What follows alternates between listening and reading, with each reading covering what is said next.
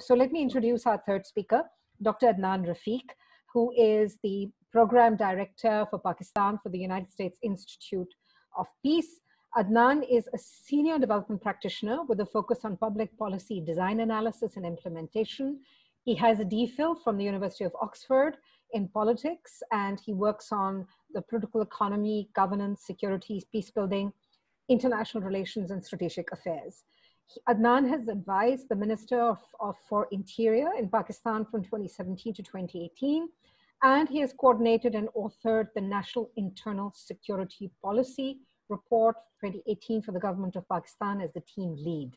He has multiple years of experience leading research and development initiatives for a range of organizations, including the UNDP, the DAI, the UN Women, and the British Council.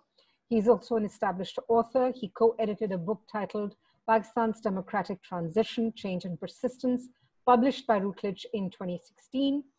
He has also published a journal paper in telecommunications policy, and he contributes frequently opinion pieces for national and international newspapers such as Dawn, the News Express, Express Tribune, Daily Times, and the Huffington Post. Adnan, over to you.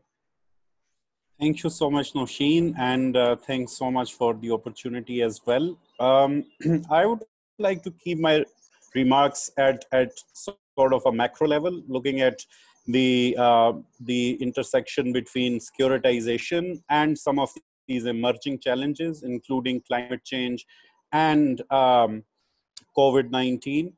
And I would draw a little bit from a research that was conducted during the last 2 years on the USIP's platform led by Dr. Adil Najam, and we have some of the preliminary findings from it that I would like to share. But generally, we have been looking at, how national security policy has evolved or is sort of, evolving given the expanded nature of spectrum of various emerging threats.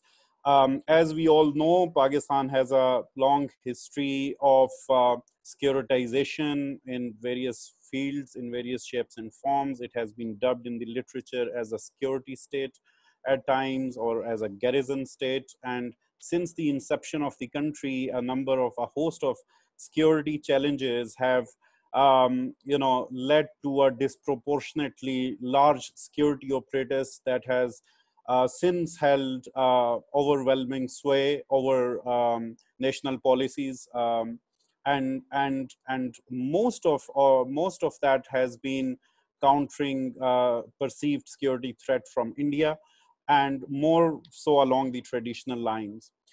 During the last 20 years, that scenario changed when the extremism and terrorism sort of became some of the key security threats to the country. Extremism was dubbed as an existential since the APS attack. And so we had added to the mix these what are still actually considered slightly non-traditional security threats to the broader spectrum. And in the last 20 years, and particularly in last 7 years, a lot of efforts have gone into dealing with extremism, terrorism, and the violence that's related to these phenomenon than the traditional security threat or other emerging aspects. Over the last few years, there have always been a case has also been made to point towards climate change, and now with COVID-19, the health pandemic as well, in terms of its implications for national security. And we see that we can look at it in two ways. One, we have to look at the intra-state dynamics, see how various arms of the state look at these dynamics, and what do they mean for it. And secondly, we have to look at it from a state and society perspective and see how this might be affecting various segments of the society and what sort of policy pressures it might be building for the decision makers. So in terms of the intrastate dynamics, of course, as I mentioned, there has been a disproportionate or a power asymmetry where the security operators has held greater influence on public policy as a whole. And that means that, everything ranging from economic policy to development and to health and education, etc., or what we normally club as a welfare regime for the people, has been subservient to the national strategic interests or the national security interests, so to speak. And there has been much less emphasis on the welfare side of things, which include many of the dimensions along, issues like health, education, environment, welfare, so on and so forth.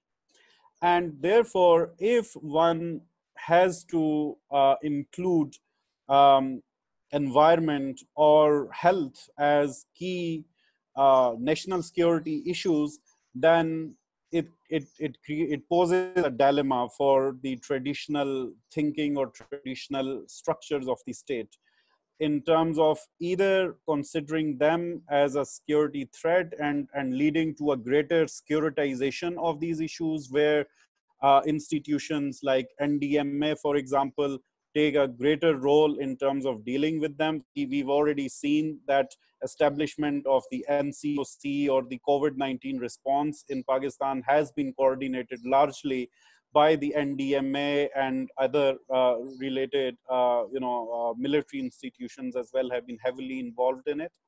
Or, or whether inclusion of these issues in the national security domain can lead to more of a welfareization of the national security, where, again, it is unclear, but where the health experts or environmentalists and these people take a lead in terms of developing state policy. And these both scenarios have implications for how resources are distributed, and how they affect the power distribution among various stakeholders and so on.